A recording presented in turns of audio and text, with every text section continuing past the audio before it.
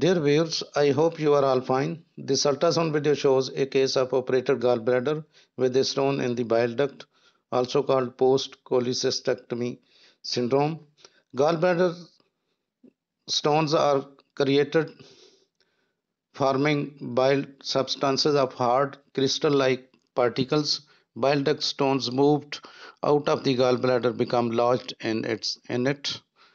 Symptoms and signs suggestive of common bile duct stones can occur in people with intact gallbladder as well as those who have had cholecystectomy.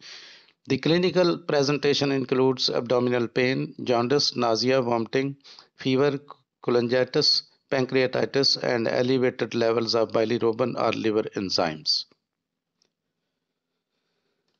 Now, the death from obstructive jaundice in the first few weeks of its course is quite rare and only occasionally observed after a period varying from 4 to 6 months. However, the patient suffering from occlusion of common bile duct usually deteriorate rapidly and can die.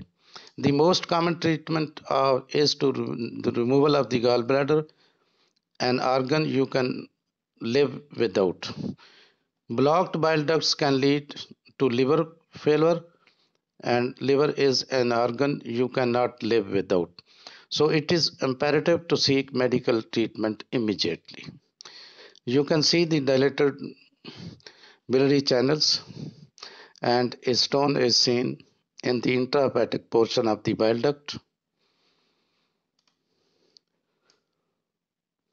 About 1 in 7 people with gallstones will develop stones in the common bile duct. This is a small tube that carries bile from the gallbladder to the intestine. Risk factors include history of gallstones.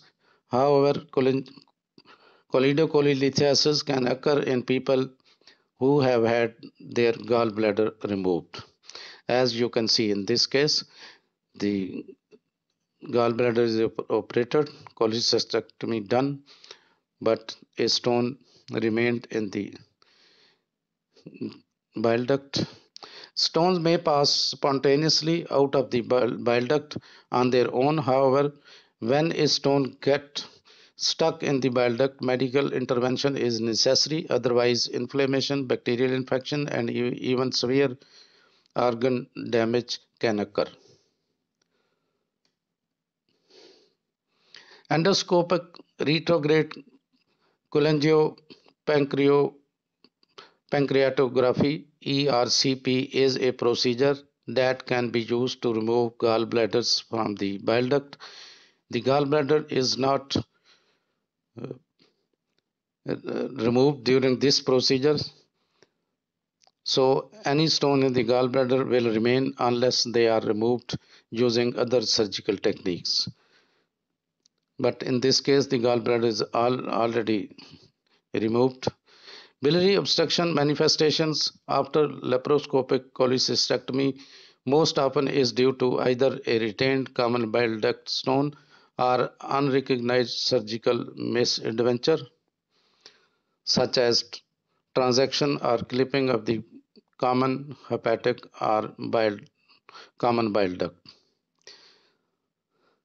However, the laparoscopic exploration of bile ducts requires the proper equipment as well as expertise in advanced surgical skills such as bile duct suturing and stone extraction. The removal of biliary stones can be achieved either through the cystic duct or by choledotomy. Bile duct obstruction is a blockage in the tubes that carries bile from the liver to the gallbladder and small intestine. Thanks for watching. Please subscribe my channel. If you do like this video, please click the like button.